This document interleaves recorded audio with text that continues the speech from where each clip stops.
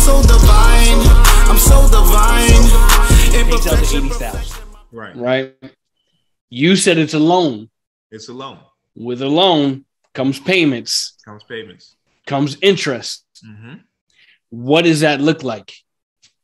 So typically, you do have a set loan term, okay, and that interest is average about 5% on the loan that you'll pay back, and that's over a period of time. So whatever the conditions are of the loan.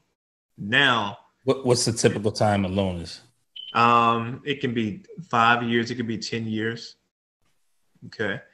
Beautiful. So, that's again another favorable condition of dealing with your insurance policy. That's like a car loan. It's amazing. Man, this is changing everything for me. I mean, if I want to fix up a whole property, I take 30,000 from my life insurance, no problem. It's like it never left. Still get my 6% on that.